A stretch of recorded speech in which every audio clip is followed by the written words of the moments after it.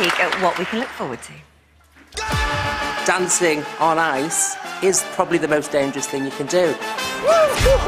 It's just click. There's millions of people watching, not just the people in the studio. It's too late to quit. My biggest fear is just blanking. And if I do that on the live show, yeah, that'll be embarrassing. Dancing on ice, this is it. Oh, the ice is a cruel beast, isn't it? Call an ambulance.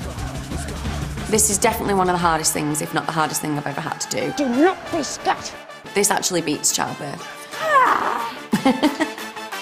Out of all the sports that I have done, this is the hardest ever. But underdogs can win. Oh, so sorry.